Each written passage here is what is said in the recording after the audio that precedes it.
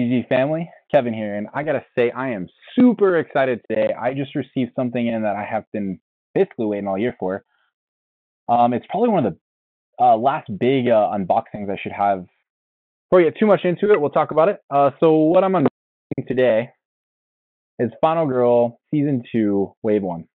That's what I'm unboxing today. And I'm also going to be uncanning one of my favorite seasonal beers, especially for October. This has been around, I don't know, probably for the last 10 years-ish. This kind of has its own story. So what I'm drinking today is I'm drinking Tallgrass's Zombie Monkey. Tallgrass was a brewery out of Manhattan, Kansas, and it actually went out of business several years ago. And one of our local breweries, Wichita Brewing Company, this is their glass, totally representing. It is so faded. I've had this glass for so long. They started reviving a lot of Tallgrass stuff. I don't know if Zombie Monkey is necessarily one of the bigger ones. I don't think it is. There's definitely a few ones I think of ahead of Zombie Monkey when I think of Tallgrass. But this is one of my favorite porters. It's super rich. It's super heavy, and just this is my Halloween beer if I was gonna say that. So I figured something like unboxing the super thematic horror game without my favorite seasonal beer. Yes, this is super rich. They say it's a robust porter. It's robust. I'll tell you right now. I always wait till it hits the shelves, and I gotta admit, I'm usually about as excited about that as I am about getting as much as I was about getting Final Girl in today. So yes, I will say a few things. My pledge is a little weird. I didn't go all in because I've never played this game before, and I don't generally go all in on things unless I know I'm really gonna like them. They gotta be from like a publisher I trust, or something, some more content that's like all in. But I went and kind of cherry picked all the content I want. It was kind of one of those things where I just kind of like it. I want to have what I got. But, I can definitely, they did announce they're doing a season 3. So what I have in this is basically going to be season 1 content. But I also have to say, I think there's something in here I didn't expect originally to ship. I'm usually pretty good. Yeah, I am. I'm seeing this right now. I'm geeking. I'm telling you now, I am geeking out hard. Okay, so what do we got here? We got some correction pack. I knew this was coming. I knew it was coming because it was being shipped to me. Quartermaster ship did a great job. It was very quick. Where do I even start here? Oh my gosh. Okay, I'm gonna start with the core box. So here is the Final Girl core box. It's what you need to play the game.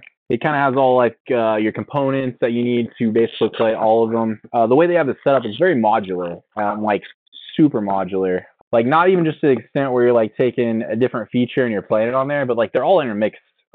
Each one's got like 2 Final Girls, and then each one's got a killer and a location. So you can mix all the killers, the locations, the Final Girls, and you have your character board. So what this is we got a horror tracker, and then we also have some tokens, which we'll need for some stuff. Leave just the basic rule book. And then we have this great little insert. It's holding hearts to keep track of your health. I believe your market are in here. And I knew that about this game. I knew the components were really, really good as far as just having everything. Here's our dice that we're going to be rolling to try to attempt challenges.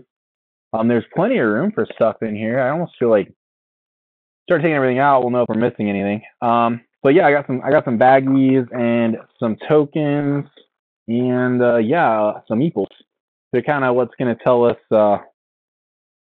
if we got to save some victims. And then we got our little pink Final Girl token, and like a red killer token. That's another one of those things. I'm kind of like more of a gameplay first guy, and then I decide if I really like it, we'll go in with the minis. It's all the things that you need to play the game. Extreme Horror, Final Girl. Oh, extreme horror, like super hard mode. Yeah, I've heard this game can be brutal. There's a lot of like luck mitigation on like your rolls. I don't think I'm ready for extreme horror off the bat. Anyway, so this is what it is. This is the Final Girl core box. and you need that to play the game. And I didn't totally put this away right. That's a sort of a little insert thing that needs to go over the top. So I'll tell you, I am quite a fan of porters and darks. So that's this is it's not imperial. It's not like crazy, like super stout, but it is robust. It is. I mean, you can tell it's probably darker than anything in this room.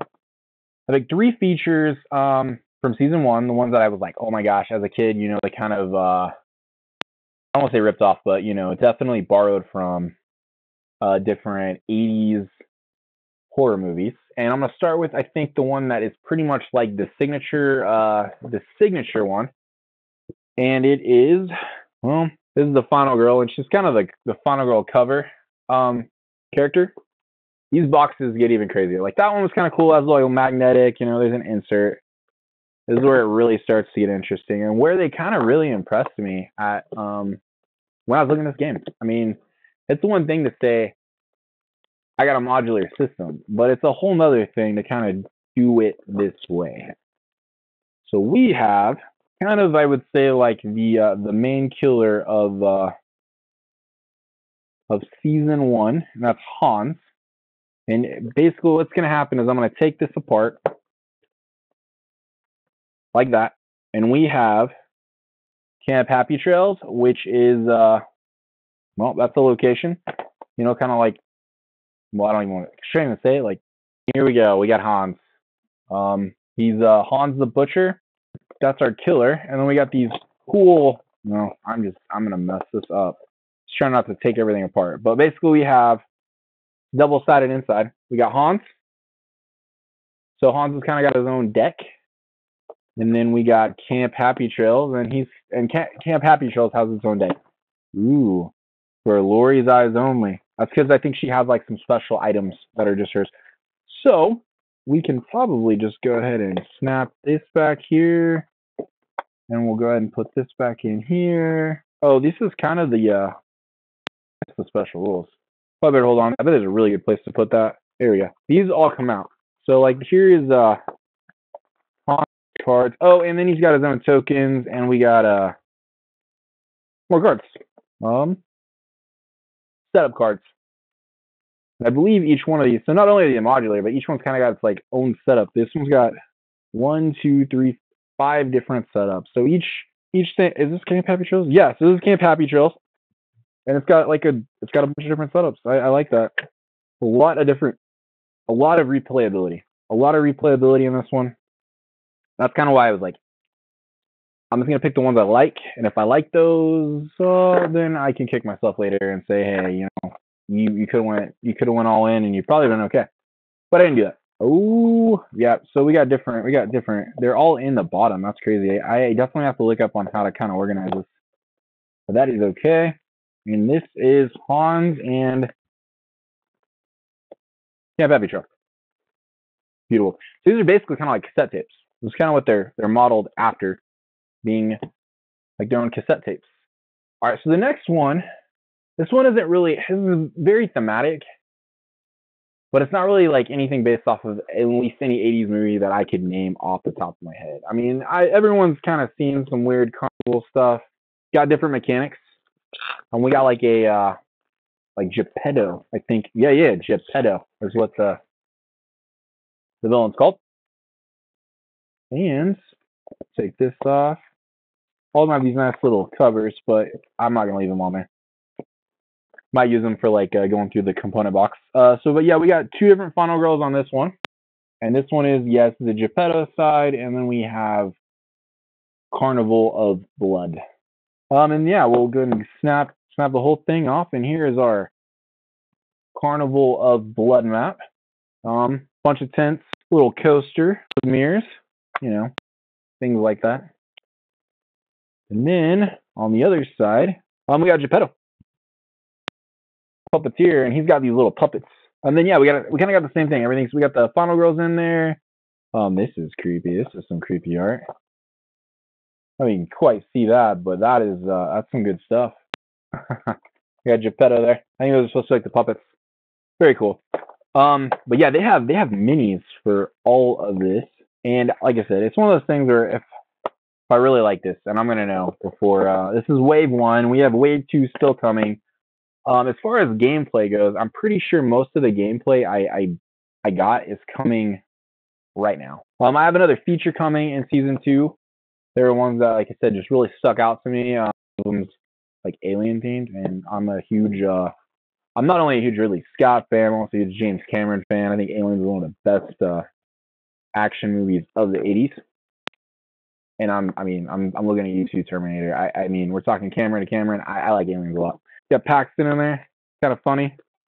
Yeah. And now we got, this one's the other one that's very thematic. And I definitely watched a lot of this one around Halloween, especially in high school. And this one is called, this is Dr. Fright. And it's Dr. Fright in Maple Lane. And it's called Frightmare on Maple Lane. But this one, yeah, we got a Freddy Krueger style villain. We got a final girl there. Another final girl there. All right, well, let's start here. And we got Dr. Fright. And, you know, I think other than it being like Freddy Krueger, the thing that really sold me on this one, ooh, the Dream Doctor. I'll show you this artwork. Super creepy. The one that kind of sold me on this one was the location just kind of different. Because, like, I was looking at, like for example, like the Aliens one. Like that, you can play the Xenomorph on any of these places. So you can kind of, like, make your own, like, Alien saga. Which sounds fun, especially when you got Maple Lane. So, like, you know, I don't know if you're laying aliens, but it's a neighborhood.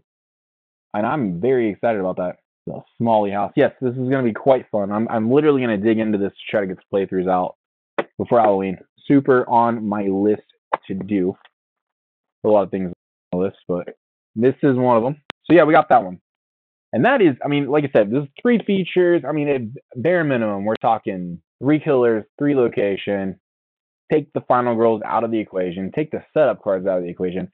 I don't even tell you, like, each one of these killers has like I don't want to call it like an epilogue, but it's like almost a grand finale card that changes kind of how they act towards the end.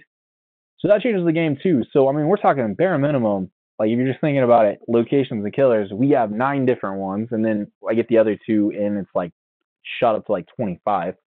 But here's the thing. So I like something they had on there. These little boxes are, I don't know. I don't like the aesthetic of them, and I knew back in 5 features, and they made these to hold 5 features, amongst other things. So here it is. It's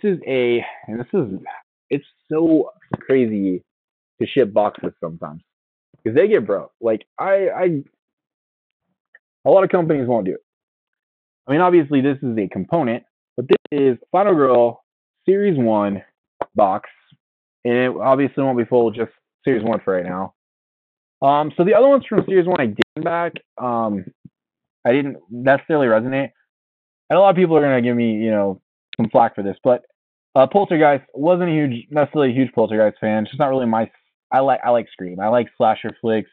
That kind of Poltergeist stuff's kind of. I mean, the best Poltergeist thing I enjoyed watching as a kid, like Treehouse of Horrors. Treehouse of Horrors. Simpsons. That was my thing. I enjoyed that. But I didn't really much care for Poltergeist. It wasn't my favorite. And even some of like the more supernatural horror, just not really my thing. But the other one on here is some kind of, what's it called? Slaughter in the Groves. And that almost kind of reminded me of like a Scooby-Doo episode. I'm not even sure which one. But it's good. This game's got a lot of praise. Oh, I thought this was the cover, and I was all boasting about it. It's still okay. It's full artwork cover. It's great. It's, you know, they did a really good job with it. They changed it. A lot of people were kind of upset on the Kickstarter that the artwork on these boxes did not match the original design. I think like the original design for season 1 was just gonna be Hans the Butcher kind of in there, and it said Final Girl season 1. It's really eerie, but I mean, I'm not even complaining about that. Especially when the box isn't. I'm gonna probably showcase this on my shelf like this. It looks great for a while. That is until we get the rest of the stuff in. Because once we get the rest of the stuff in, I'll go ahead and show you what it's. This is smart for them to put this foam in here. Probably would have kept it in shape. So we have 3 more boxes in here. And for somebody not going all in, I backed the playmat. But I didn't back the playmat for season 1. I backed the season 2 playmat because it has stuff for season 2. This is basically kind of what it's going to look like when it's full. Mine won't look exactly like that right now. But I'm basically going to have, like I said, two season 2 features in here with it, and we can kind of see how this is going to look with just what I have. So the top thing I pulled out was the playmat box. Ooh, I think I just like the killers on the outside. I mean, yeah, the locations are cool, but why is this really snapping in? I probably don't have them on right. I'm not going to blame anybody but myself. Let's see if the next one does it. It's just they keep opening. That one's not. So I just don't have that one on right. Yeah, so we're going to throw those in there. And then I'll have 2 season 2. This is a cast and crew. This would be like for the Final Girl minis, but I think there's a spot for this, like a small box film, and it really just has another villain. Season 2 was zombies. Season 1 was birds, like the Hitchcock thing. So I have like a zombies pack, basically playable on all 5 locations that I'll have at that point. So that'll be great. And this one's for Terror from Above. That's fine. I know it's not designed, like I said, that, hey, it's not really designed for you guys to do that, but I'm going to mix and match in this box, and if I decide when Season 3 comes out that there's a couple more I want in there, I'll probably just I'll get the rest of Season 2, get the Season 2 box, and maybe fill this one with Season 3. Get the Vignetta. I don't know. Yeah, that's what this is for. So it'll be like an extra, like, basically a mini expansion in here. Then we got some bonus features. I'm not really sure what, I think this is for, like, some props and stuff. There's something in there. I'm going to open it. I got to open it. I will be like, you did all that, and then you didn't open it, especially after I open it later. Like, so let's open this guy. So I'm very curious to see what Van Ryder is for Season 3. It was cool. They kind of, like, when this whole thing launched, they, like, showed off super cool, like, how these boxes will, like, next to each other. It looks super great. And I was like, oh, and then we're in Season 3, so now you got to maybe figure out a different way to display them. But, oh my. So we have, ooh, I like it. We have some extra finale. That's what I was talking about. Finale. We have some epic finale cards. We have a feature 1 film rule book, an extra one. Oh, I like that. I think it's all those in one book. So, you know, that might also be worth kind of going on Season 2. That just kind of shows you got like a lore book, a feature film rule book, which is what I got right there. And they have a gruesome deaths, which is kind of just adding some extra flavor text to things. And then I'm gonna tell you right now, this is literally just the whole playmat. So it's empty. There's not really a point to put it. You can kind of see how cool it's really hard to see. The playmats look cool. I can't wait to get them in. I wouldn't have backed them unless it was something that I was super interested in getting.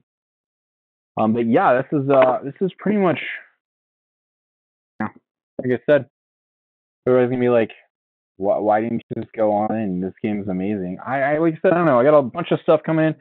I backed Unsettled, and it kind of has a similar, like, modular planetary exploration, and I did the same thing there. So I'll catch a little back when that happens too. But that's I'm assuming this is probably going to end up going real good. Well, I don't know what I'm doing. I should just set this to the side because I'm gonna get this all set up. I'm gonna get my playmat back on my table, and I'm gonna play this game. So I'm gonna play it through because I'm super excited about it. I like this isn't my first solo only game, but like it's like the first big solo only game for me. I'm pretty excited about it. But I don't know. Let me know what you think.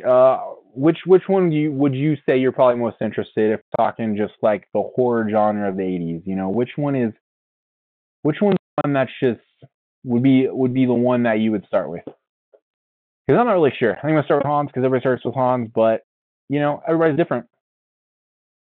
And we'll be doing this again hopefully at the beginning of the year because I think that's about the point where Season 2 is gonna ship, and then we'll have a playmat and we'll have couple more features to look at, and I will know if I made a grave mistake by not just going all in. But thanks for joining me. I hope everybody's having a great day. Like, just super good day. Because I'm having a much better day. And I was already having a pretty good day. But thanks for joining me on Eat.Drink.Game. And I will see you on the next one. Much love.